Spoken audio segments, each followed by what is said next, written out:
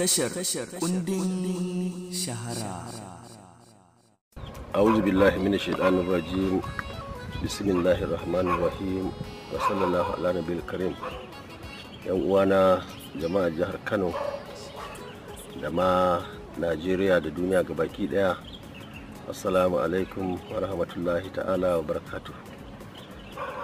Kamar yadda kowa ya sani, ba ma a Kano ko Najeriya ba, duka duniya, cewa Allah ya kawo mu wani zamani na annoba, wani ciwo da ya taso daga ƙasar China wanda aka sawa suna coronavirus, wanda ya faro daga wannan ƙasa ta China ya bazu a duniya, ya shigo Najeriya, yanzu ya shiga ko'ina daga ciki da jihar mu ta Kano a wannan lokaci. Nan nake son jawo hankalin al'ummar mu gabaki daya da cewar wannan ciwo gaskiya ne, wannan ciwo ya zama annoba a duniya, kuma ya zama wajibi duka al'umma mu ɗauki mataki na kare kai, musamman bisa ga shawarwari na likitocinmu. Ya kamata duka al'umma su ci gaba da sauraron hukumominmu na lafiya na gida da na waje domin neman mafita a wannan lokaci.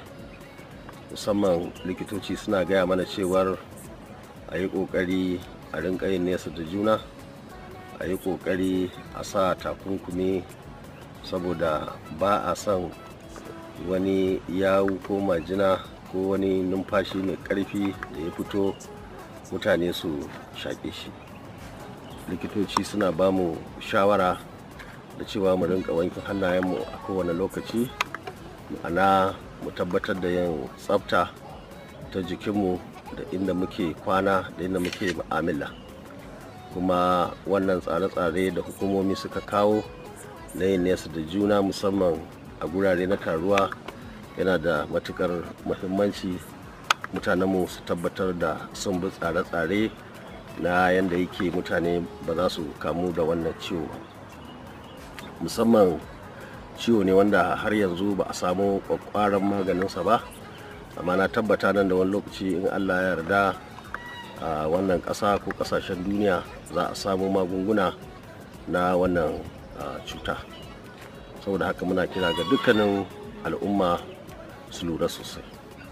Muna kuma kira ga hukumomi, musamman wanda gwamnatoci na ƙasa, na jiha da ƙananan hukumomi suka kafa, da su tsaya su yi abubuwan da ya dace.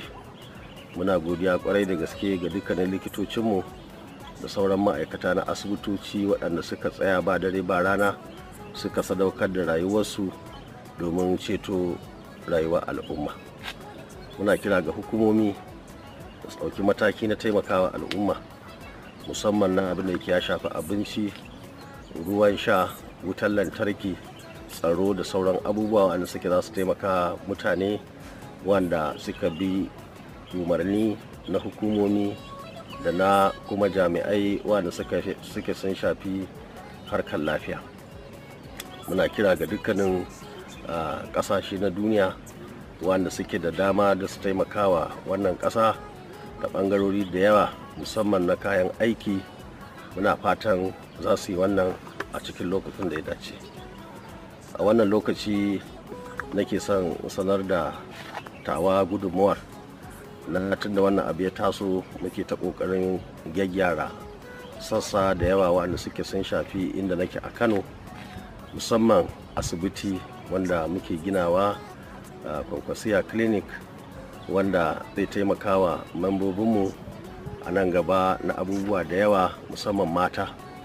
Muka ga ya dace mu shirya shi, mu zuba gadaje, mu zuba kujeru da abubuwan rubutu da sauran dukkanin abin da ya kamata, wanda yake a halin yanzu wannan asibiti mun sa masa gado 65. Kuma dama tsarinmu shine mu ba wannan kwamiti wanda yake tafiyar da wannan aiki na corona a jihar Kano.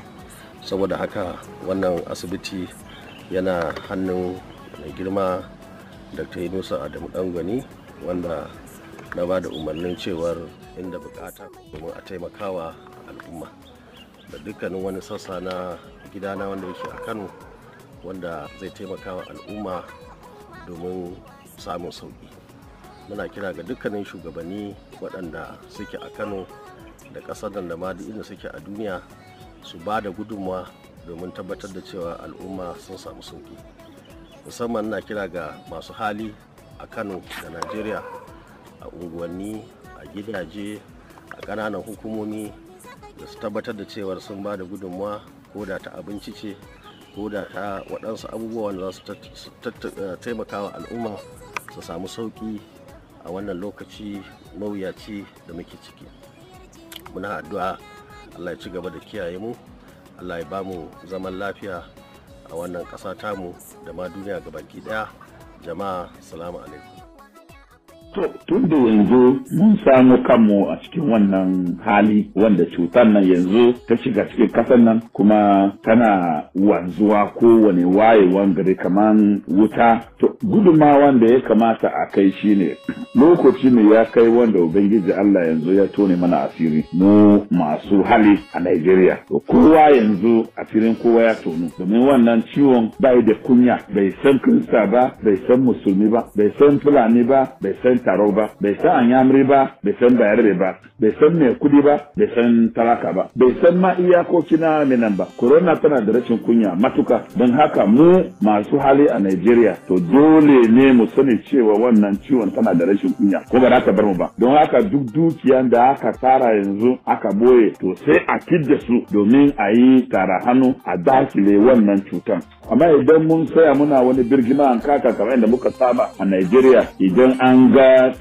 bala'i na zuwa sai mu ce mun tuba Ubangiji Allah ka yafe mana, ka gafarta mana, za mu koma muna addu'a. Amma tana wucewa mu koma kuma kamar jiri wanda ana ruwa sai fara kuka cewa zai gida ya gida, in ruwa ya wuce kuma ya kewaye hawu yana yawo. To wallahi wannan abin sai ta rasa da mu duka. Don haka masu kuɗi su fidda kudaden su a siye kayan guda mutane, a kawo tallafi wa marasa galihu domin su samu abin da za su ci. Gwamnatoci na jihohi wanda yanzu sun dawo suna rawan yan mata da karin kuɗi, wajen su ma suna ce ba za su biya kuma ba, ana dawa ana nema a rage albashin mutane. Kai ba nan take ba fa yanzu, an wuce wannan wuri, an wuce nan. Gwamnati ku sani an wuce wannan wuri. Inda ake yanzu shine wallahi ba wani boye-boye, dole ne kawai basussukan da kun saba kuna karba ba a yi aikin komai da shi ba, to yanzu dole za ku karba basussuka ne ku cici rayuka. Dole ne a ba da tallafi a taimaki mutane. Don da za a rufe gari a ce ba tallafi ba.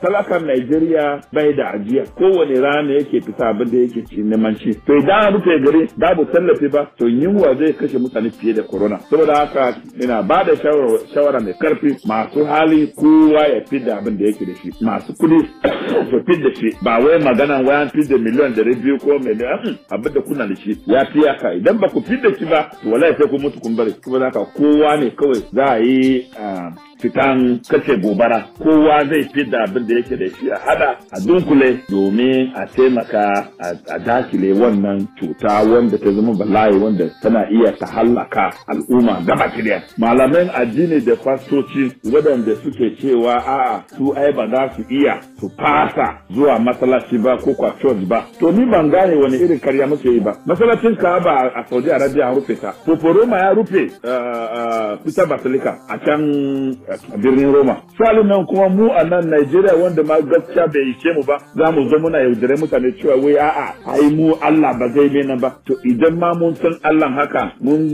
Allah kuma ya da ya ba mu ya zo ma cutan bai. Domin haka malaman addini na musulunci da fastoci su bar yaudare mutane, a bi umurnin al'umma. Kada mutum su fi 50 su taru a masallaci ko church a Najeriya ba, musamman ma mu arewacin Najeriya wanda ma ba abin da ma aka kulla. To saboda kada mu rude mutane, mu je mu tara su, ba su da wani ban gaskiya, ga su da yinwa, a je annoba ya zo gabaki daya ya shafa mutane a doron duniya. Ina rokan malamai addini ku yi wa kanmu adalci, mu gawa al'umma gaskiya. Ba gaya ma mutane, babu wani maganar cewa ai ni ina da wani ban gaskiya kana da ban gaskiya shine ba sai da shi ba ai mai ban gaskiya shi zai tashi yanzu aka ce ubangiji Allah kaza ya faru kuma zai faru to ba ku ya addu'a ba ku hana corona zuwa Najeriya ba yanzu ta shiga ne kuma kuna so ku kai mu turu a da halaka mu kuma ku dawo ku zauna da yayan ku ba mu yarda ba dan haka ku yi wa jama'a gaskiya a bi dokan gwamnati